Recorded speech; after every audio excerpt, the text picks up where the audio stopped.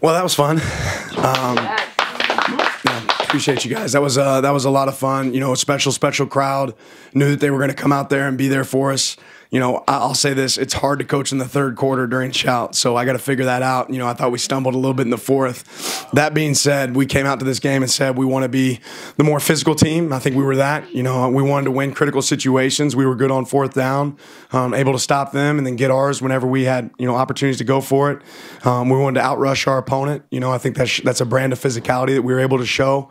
And then establish an identity. You know, I think everybody in the stadium at some point probably realized what we were doing when we ran, Josh Connerly out there, a big group out there with, 3 tight ends and a back where we were about to get big and go play ball. And we didn't really care if you knew what we were going to do. You had to stop us. And I thought our offense did a great job of that. Had some big defensive stops as well, played contested ball as well. And then, I thought this was our cleanest game from a special team standpoint. That all being said, there's so much that we can improve on, and we played, BYU today, but we also played Oregon, right? And there's a lot that we want to finish games. We want to be able to capitalize at the end. I don't know that we did as well there at the end as we want to do. So we'll continue to look to go grow. We're about to go play a really good Washington State team, so got to get ready for them. All that being said, appreciate Duck Nation for the job they did today. We'll start on the right here with Zach. Coach, Jordan James played a really big role for you guys, especially on third and fourth down. What have you seen from him in fall camp and kind of leading up to this that really lets you be confident going to him in those situations? Yeah, we make a lot of those decisions, going into the game based on situations, and I think a lot of the situations you saw Jordan in were third and shorts, fourth and shorts. He's a big back that runs physical, is able to get tough yards, and we had some tough yard situations today where Jordan was able to go have some success. Right here, Eric, on the left. I want to speak also about the offensive line, but the confidence to go for it there. I think fourth down in the first half, you're on 30. Talk me through that decision. It seemed like it was a quick one, but why the confidence to go there? Yeah, it was a lot of fun for me during this game. We talk about certain situations as a team in front of the entire team, so those decisions are made long away from the field before we ever get out there. There's one point in the game where Noah Sewell comes up to me and we're on offense, and he says, "Coach, why didn't we go for it there? I thought we'd go for it." I said, "No, we're taking the points here," right? So our guys understand our mentality and what we're going to do. A lot of those decisions are made before we ever get there. That happens in our staff meeting and a pregame meeting before we ever arrive at that moment. So every one of our coaches had confidence in our players to go execute, and every one of our players had confidence in the plan. Second row here, Bill, on the left. Yeah, and have you seen Bo grow especially these last 2 weeks? I mean, the numbers have been there. He's done it in different ways. How has he kind of grown into this role? You talk about quarterback and you talk about decision maker, and obviously we got to go back and watch the film, but I thought Bo made great decisions today. Again, each week he gets more and more confident in what we're trying to accomplish. He understands.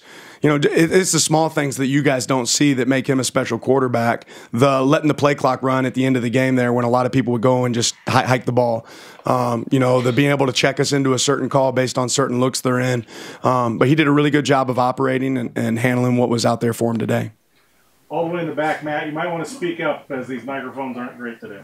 Dan, can you just speak on the sequences of events in the first half? They missed a field goal. You guys milked the clock pretty well, score a touchdown, get the ball in the second half, go right back down and score. Was that kind of the pivotal moment you feel like of that game? I don't know about pivotal, but that's what you hope might play out that way whenever you defer in the first, where you might get to steal an extra possession in the first and then turn around and get one, to start off the second half. I know we wanted to come out strong there at the beginning of the second and did a good job there really early in the third quarter going to move the ball and punch it in. Back right, Aaron. There's been a lot of pressure on Bo after that first game. And for him to come in today and, take it himself to the first touchdown, leading you guys into a great half, do you feel like he maybe had a chip on his shoulder coming into this game? Or do you just feel like maybe he hit the field today and things were just clicking for him? I think our team's really good at ignoring the outside noise. Right? We only worry about the opinions in our room. And, there's nobody that's ever lost confidence in this building, and Bo, including Bo, and his ability to go play for us. In the middle, Rob.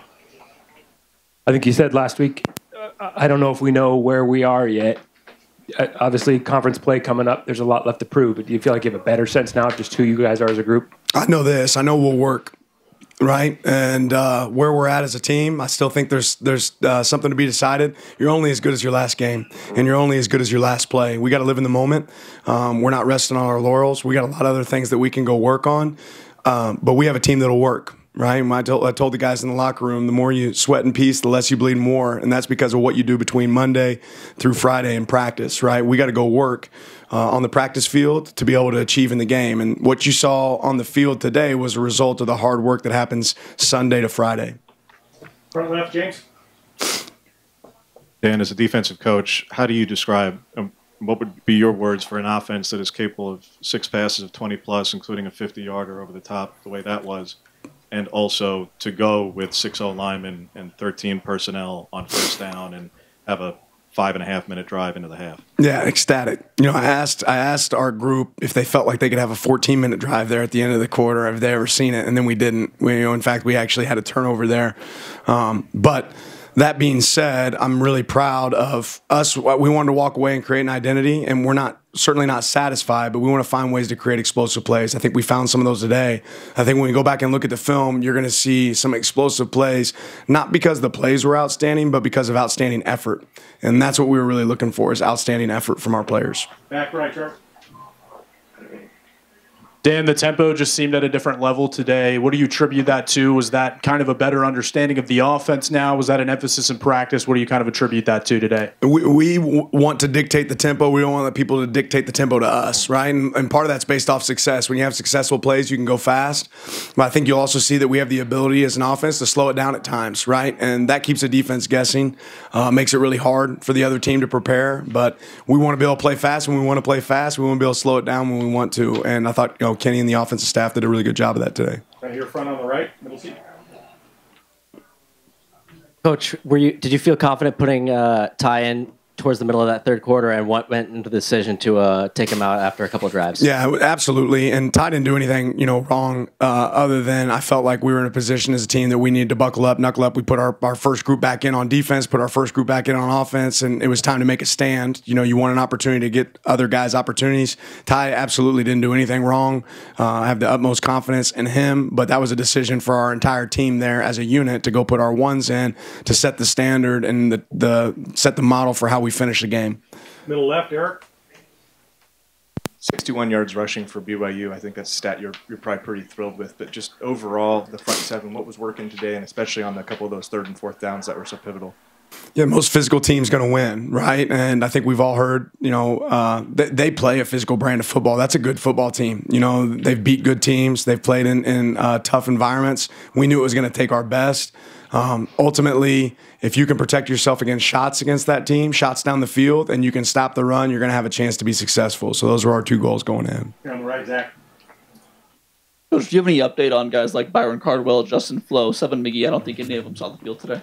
Yeah, a couple of them did, but really Byron was day-to-day throughout practice this past week, and he tested himself, wanted to be able to push on Thursday. He's a warrior, wanted to go to work, came out and kind of went through warm-ups, and I think it was still lingering. You could see he wasn't quite 100%, didn't want to jeopardize, his health in that situation. If we asked Byron to, I promise you he would have, and that's a great example of his character and what he's willing to do for this team. That being said, we don't want to put our guys in position where they're not going to be healthy. Really the same thing for Justin. If we had to push Justin, he was able to go through warm-ups today.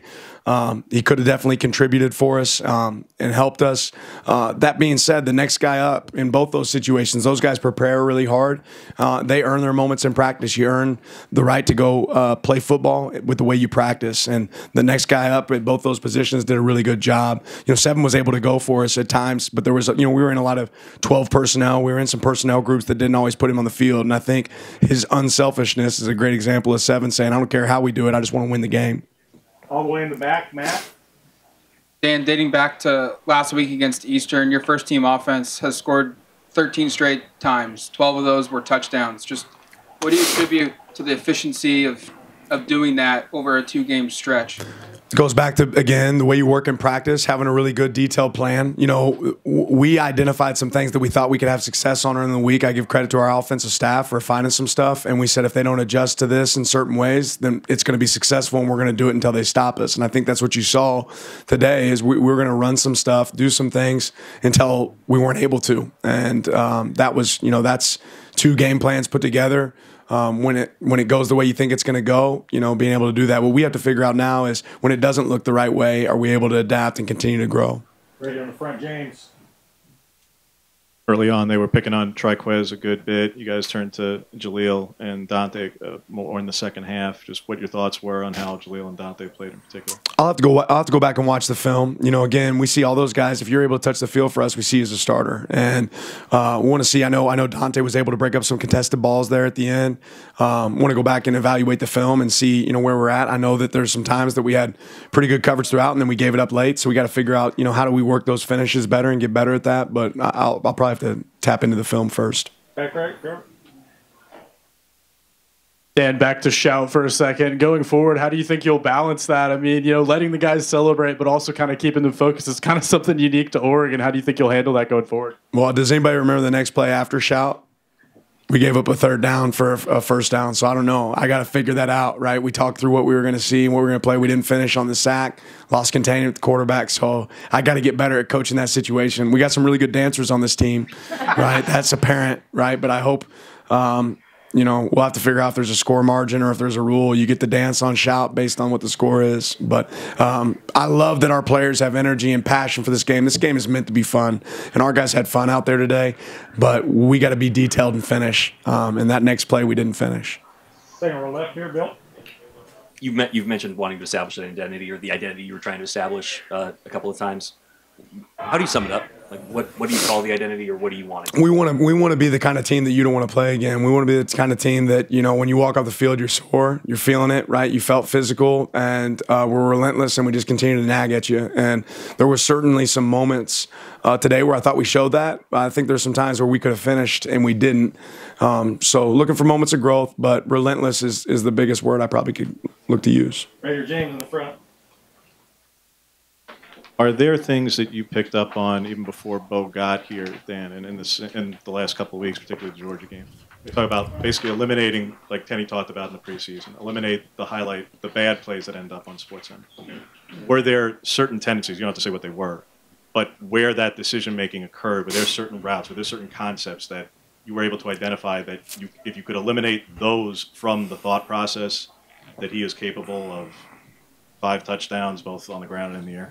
I think Bo is proving that he can do whatever we need him to do within a game, right? That means still operating within the system, but I think every offensive coach would tell you in the nation that there's certain plays that have elements of risk or more risk than others. And, I think we have to be a great team that at times we want to, take the ball down the field like we did today, right? And at times we want to be able to, let our playmakers make plays in space and get the ball out quick. So, there's certainly some plays that are going to be more risk oriented than others. And in games like today where you get an early lead, you don't have to necessarily, work those risks. Right in the middle. I think it's Brenna, is that right? Yes, Brenna.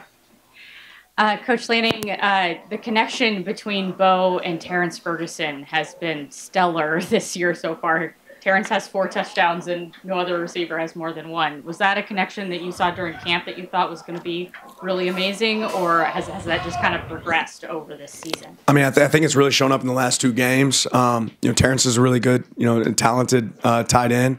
I think our other tight ends in that room are really talented as well, and he's been on the right end of the right call and the right coverage to allow him to go make a play. But obviously there's a level of trust there for Bo and the rest of those guys that he's throwing to. Time for 2 more. We're going to the back. Matt. Yeah, you've wrapped up non-conference play. Just your thoughts on where this team is at heading into Pac-12 play, and some just early thoughts of Washington State. They've got a big win last week against Wisconsin. They're up 31-0 right now. Holman can be a tough place despite its size. I've got a lot of respect for their head coach, and I think what they do, they've proven to be a tough team that can make go win tough games. I know they've had a battle with Wisconsin. I know they had a battle with Idaho, and they're able to go out there and compete and do a really good job. And they present some different stuff, especially offensively, from a how you defend them standpoint. So I'm anxious to get in the film. I've been able to glance at them a little bit already, but looking forward to touching base on them even more. Last question, James.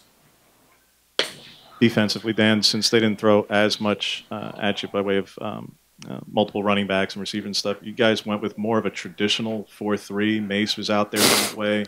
Bennett was more in a deep safety. Leduc played a lot. Your thoughts on those 3 in particular, how Jackson played, how Mace played, and Bennett, and just a different kind of capacity. This was not the defensive scheme you were running the past 2 weeks. Yeah, I mean, ultimately, we're going to match personnel based on personnel and what they do. And they were a 12 team that lined up in 12 formations, right? So we're going to play with our bigger people in that scenario. To speak on how we played, I got to go back and watch the film. I know there's some plays I want back that weren't right. Lost leverage a couple times. Want to do a better job there. Weren't able to really finish on the quarterback as much as I'd like, but that's also part of how they dictate and how they play the game. It doesn't allow you to. So I want to go back and evaluate it, but yeah, we're going to be able to match our personnel based off their personnel. Thank you, Coach. Appreciate you guys. Have a good one.